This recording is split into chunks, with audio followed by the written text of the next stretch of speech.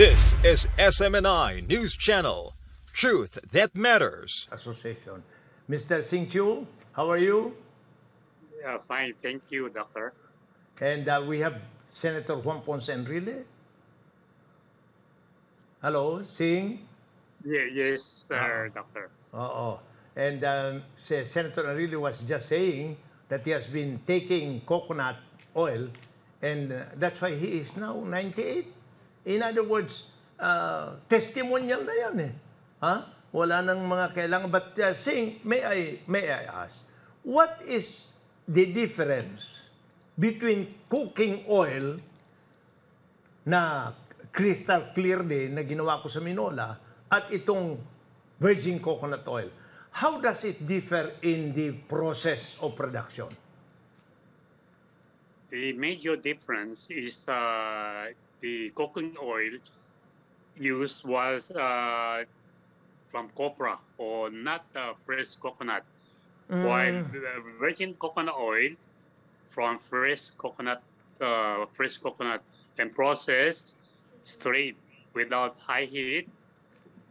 Because in refining, you have to use very high heat, around 250 degrees centigrade in removing the odor. We call it deodorizing. Yes. While virgin oil, we don't undergo deodorizing. That's why it has coconut aroma. So when you say Hindi ba- from... Ay, hindi sige, ba- Mang Juan.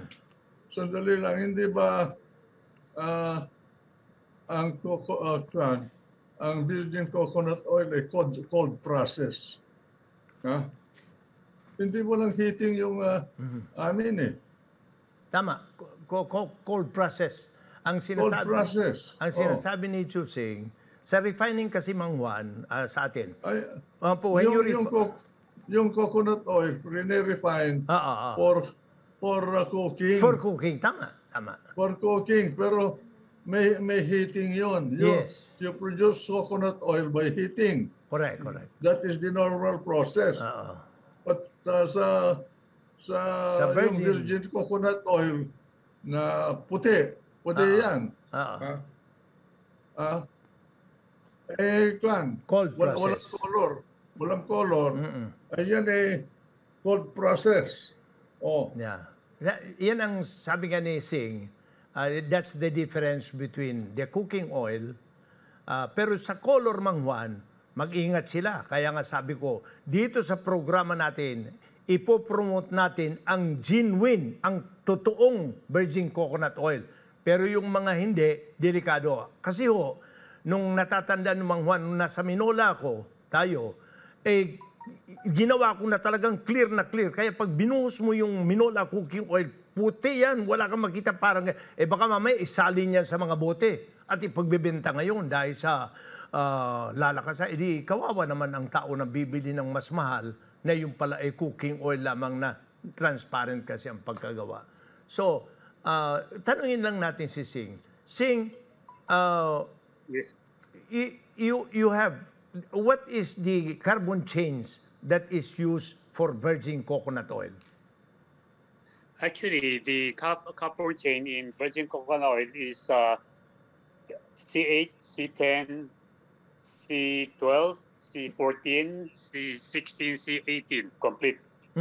While cooking oil has the same. Only more in cooking oil, more C18 because of the palm kernel. I mean the skin used in processing of cooking oil. The skin is what you call paring oil, right? Not paring oil. It's included in the skin of the meat. Okay. Hindi yung kinayod pa. Kasi after getting the meat, pag kinayod mo, that's the paring oil. Yes. Yeah, okay. So, si Mang Juan kasi familiar dyan eh.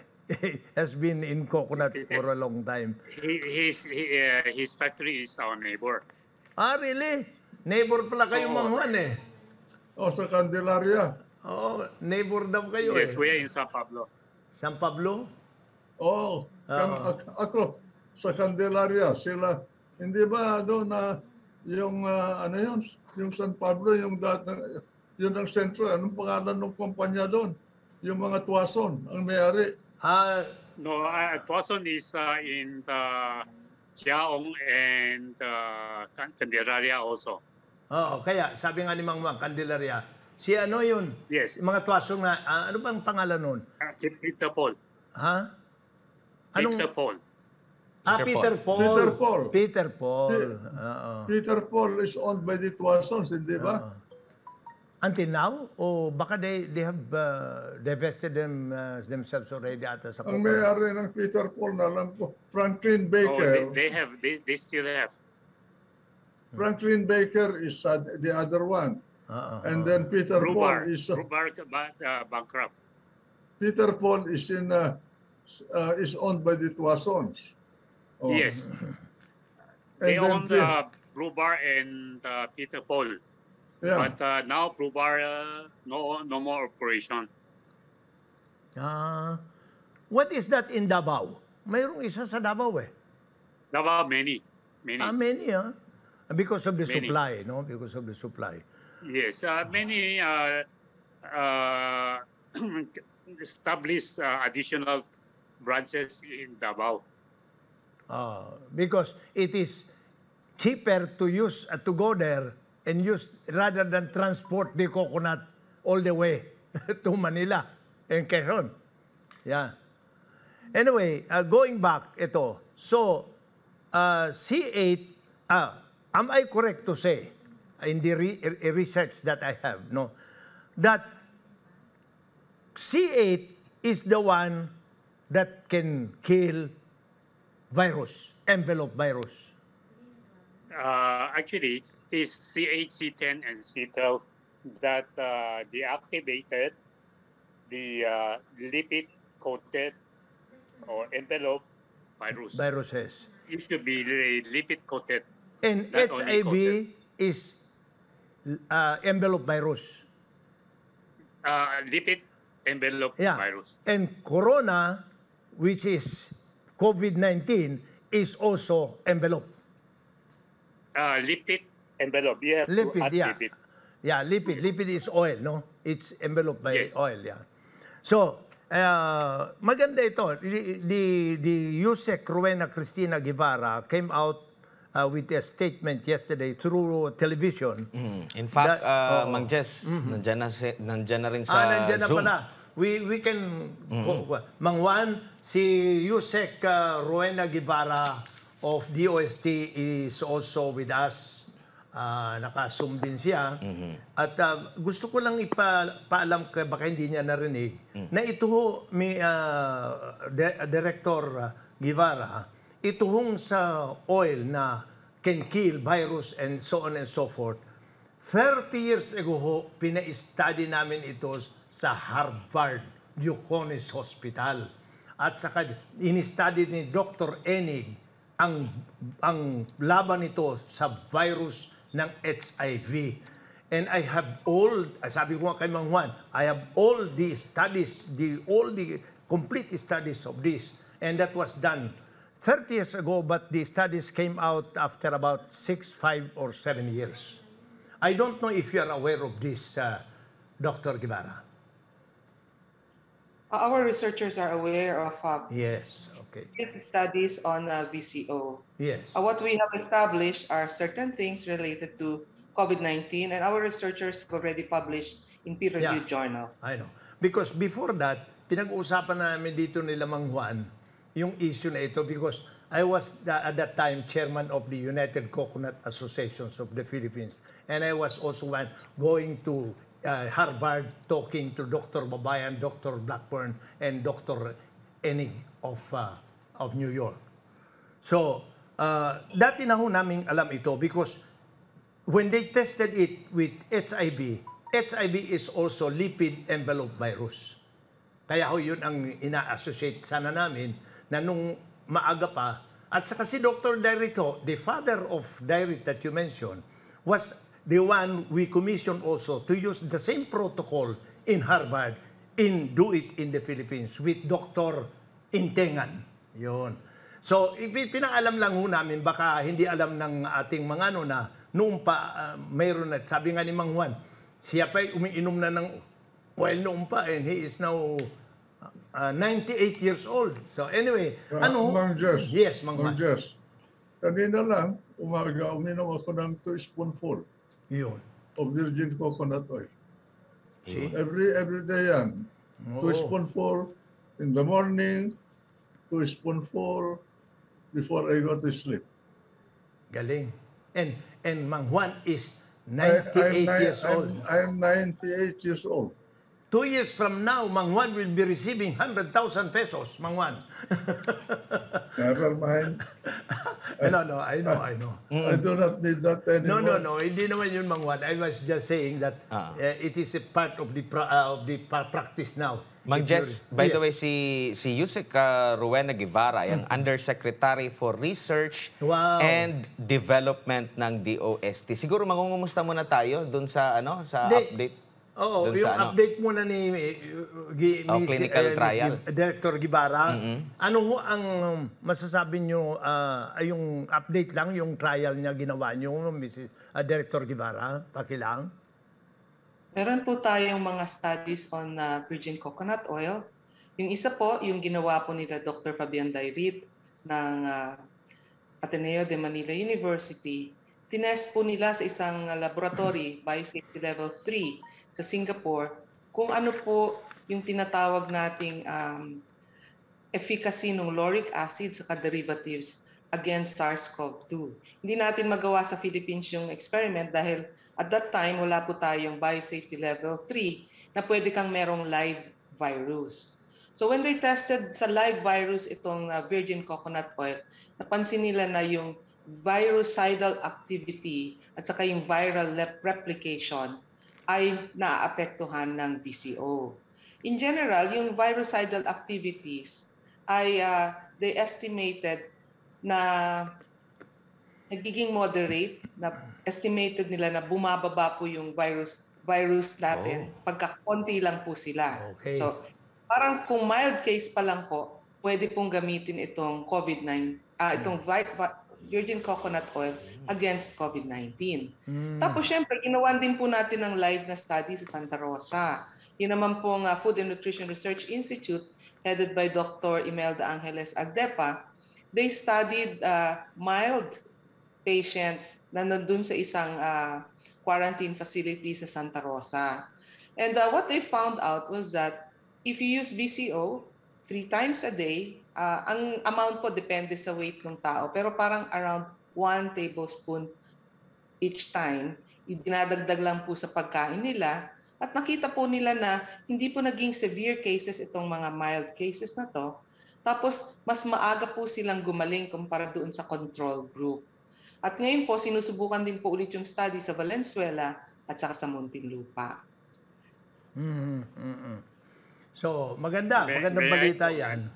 Ang issue lang dito, sige, Sing, you want to say something? Actually, the problem of those studies are the dosage they recommended are for normal people.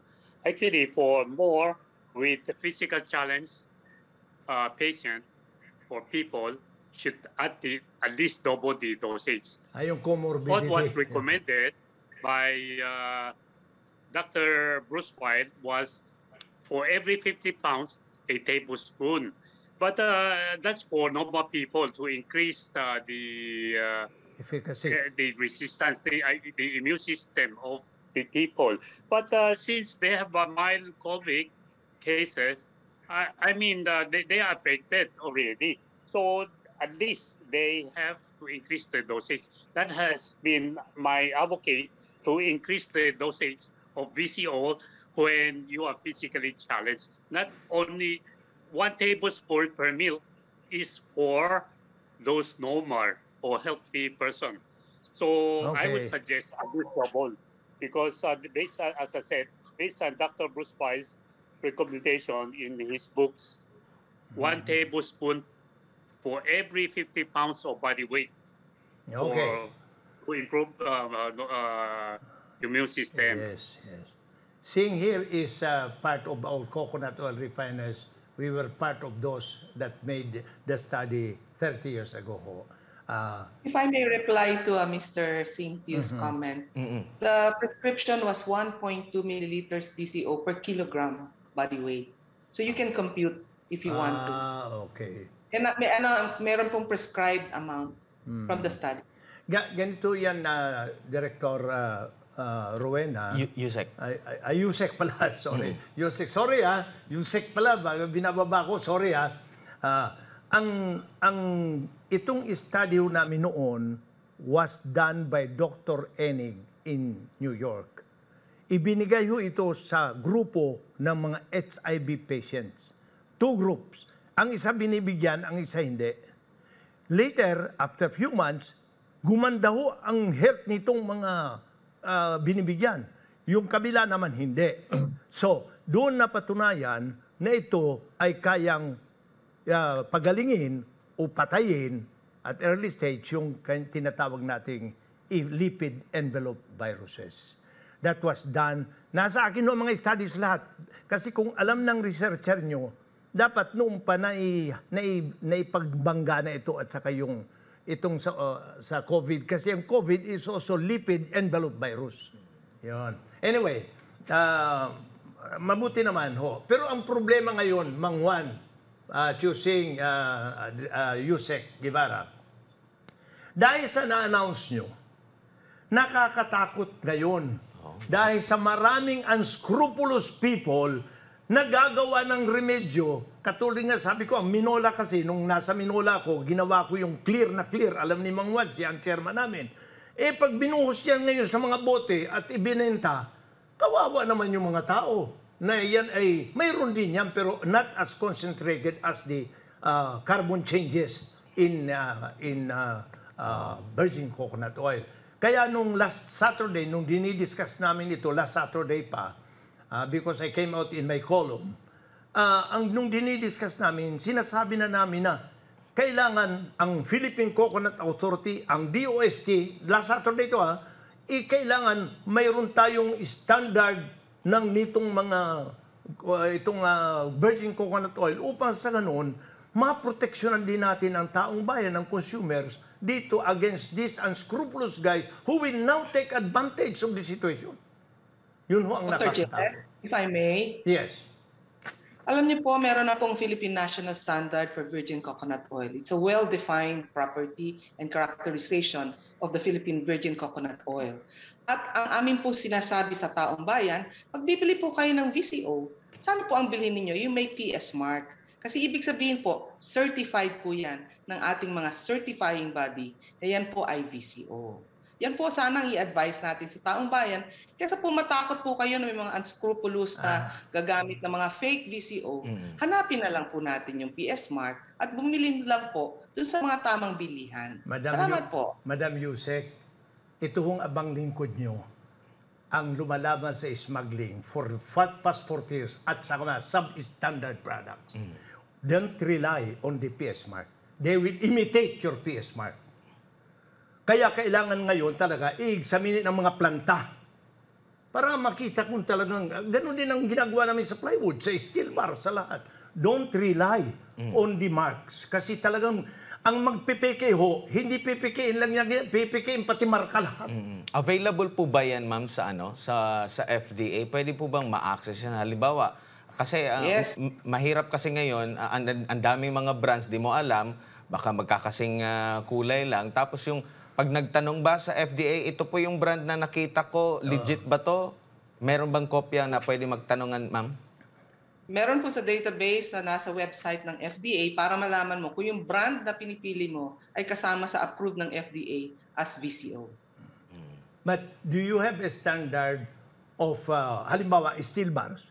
Every 20 tons, we pull one for testing. Sir, ginagawa po yan ng Metals Industry Research and Development No, Center. alam ko yan. Opo. But meron kaming pag-uusap din yung Metal and Research. I am now the Vice Chairman of the Interagency Task Force on Steel ng DTI. Kasama ko ang DOST rin. Ang punto ko lang ho is dapat ito ipaliwanag natin na how do they test this? Dapat, bawat planta, mayroon din silang test results na pinapakita sa atin. They should maintain, like the other companies, plywood or whatever, they should maintain a logbook where they will put the test results. That when you inspect, the Food and Drug will inspect, they will see. Yan. Yun ho. Papalik ko lang po sa VCO, sir. Ang FDA po, pag nag-issue po sila ng tinatawag na Certificate of Product Registration or CPR, may kalakip po yan na tinatawag nating LTO, License to Operate. So pumupunta po ang FDA dun mismo sa planta at nire-review po nila lahat ng processes ng planta bago po ma-issue yung LTO at saka yung CPR. So yung mga brands po ng VCO na matatagpuan natin sa website ng FDA, ibig sabihin po dumaan po yan sa masusing paraan ng pagpasa sa LTO at saka sa CPR. Kaya makasisiguro po tayo na nga produktong VCO galing po dito sa mga kumpanyang may CPR at LTO na inisyo ng FDA ay tapat po na VCO. Yusek, huwag ko kayo magalit, no? Marami na akong nahuli na substandard nasa labas. I have been there for 40 years. Anyway, okay lang. We'll look at it. Dr. Jess, para lang po din malinawan ng ating mga publiko, kapag po meron po tayo natagpuan na ganyang klase na fake po, kailangan po i-report natin sa FDA. Matagal na namin ginagawa yan. Meron naman pong arm ang FDA para po gawin niya ang pagre-review. At nag-i-issue po sila ng warning public na huwag pong gamitin yung particular na brand. Yusek, maitanong ko lang, kung yung pag-review ba natin doon sa kada planta, ano po ba yan? Meron po ba tayong regular base bago sila bigyan ng mga sa isang taon, ilang beses tayo kung tama ba, standard ba yung nila? Tanungin nga natin si Mang Juan. Ang LTO po may lifetime po. Pagkatapos ng LTO, kailangan mo mag-renew, pupuntahan ka ulit ng FDA. Pag nag-renew ka lang. Tanungin nga natin si Mang Juan kasi mga legal kasi modesty aside, I'm the chairman of the Federation of Philippine Industries and the anti-smuggling and anti-standard, substandard products. So marami na ho kaming ginagawa, anti-illicit trade, ako rin ho ang chairman. So anyway, salamat. Mang Juan, ano ang tingin mo dito? Should there be because the number one consumer protection law, sinasabi na you have to publish the standard. Now, are these standards being published? Yun ang tanong ko. Because under the law ng Consumer Act, there should be a publication of the standards of any product. Alam mo, Mang Jess, Yes, Mang Juan. sa karanasan ko, lagay mo lahat siyang na yan, mga restriction na yan, mga qualification na yan, mga standard na yan, para sundin ng mga gumagawa. Yes. Pero sa merkado, kung ikaw ay consumer, kailangan simbolo Correct. na ito ay pumasa sa mga gobyerno na namamahala. The government agencies like the OST, whatever registration bodies there are, should come together and work out a law with sufficient penalties Yun. for violation. Because if you do not put penalties, so what? You have those all what you're discussing now, nobody will listen to you and follow you if there's no sanction. Yeah, so It's useless. Because the taxpayer will just be wasting money in paying you. kaya importante ho yung consumer protection din natin, as important as You must formula. look at this problem from the viewpoint of the consumer. It has no time to be scientist or policeman. Because to the market, and sometimes under urgency, and think that all of these products are approved by the government. But the government is sleeping. He must provide the rules with sanctions to punish the violators. And to protect the legitimate manufacturer. Correct. Yun.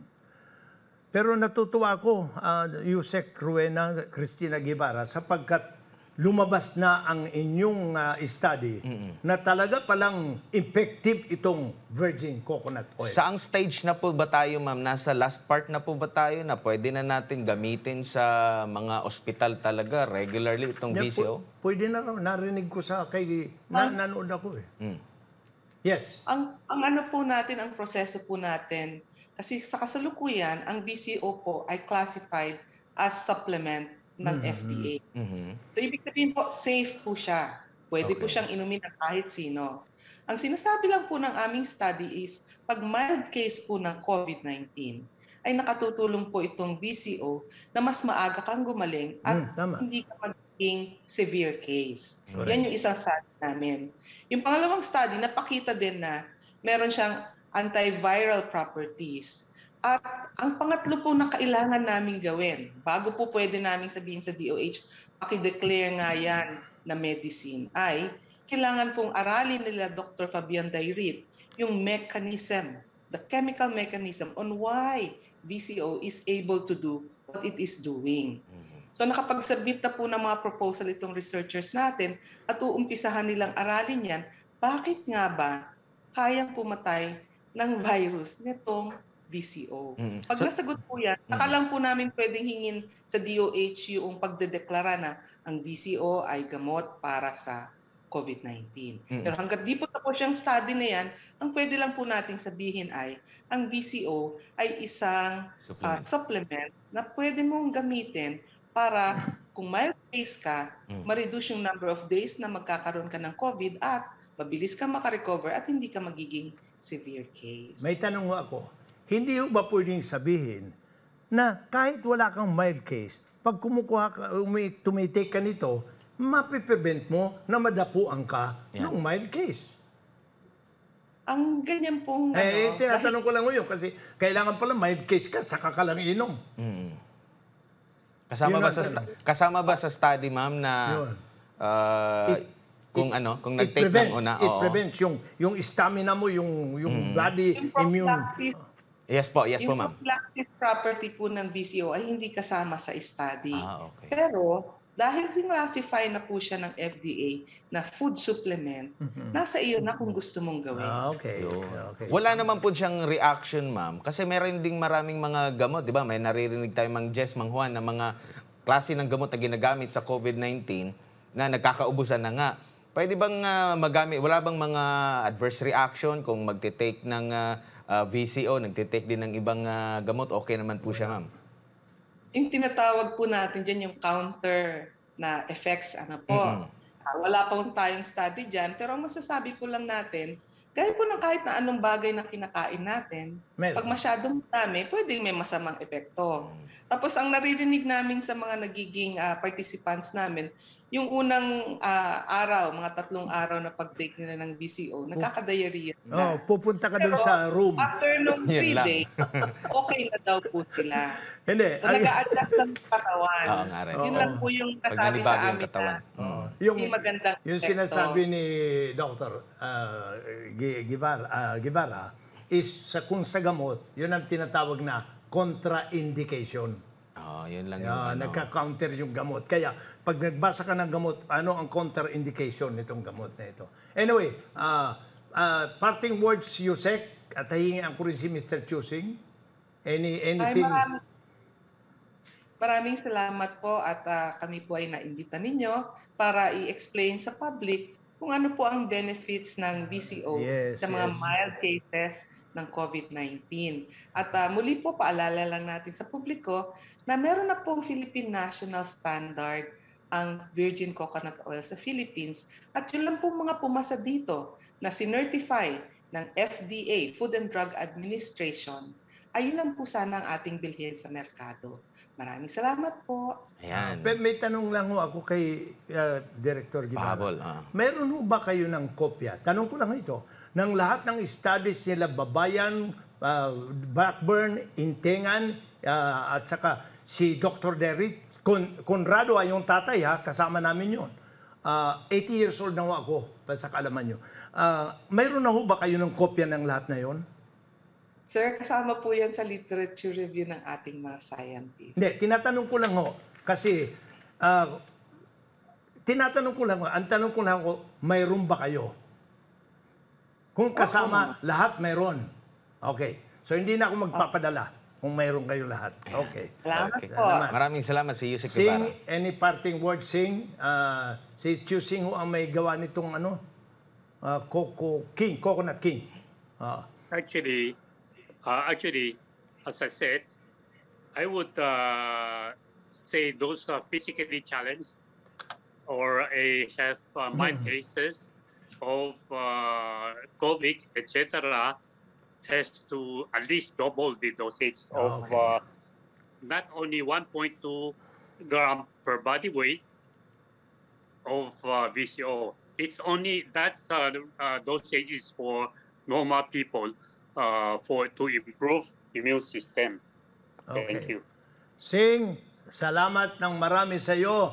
Sheshe, Thank you. Maraming salamat din kay Maraming salamat DOST din kay Yusek Undersecretary. Guevara. Ayan, maraming salamat.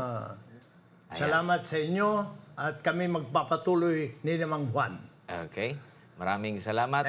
Thank you. Siguro mag-break lang muna Break tayo. muna tayo. Mang Jess, Mang Babalik tayo. 8:24 na po. Siguro Subscribe to SMNI News Channel and turn on notification button for more news updates.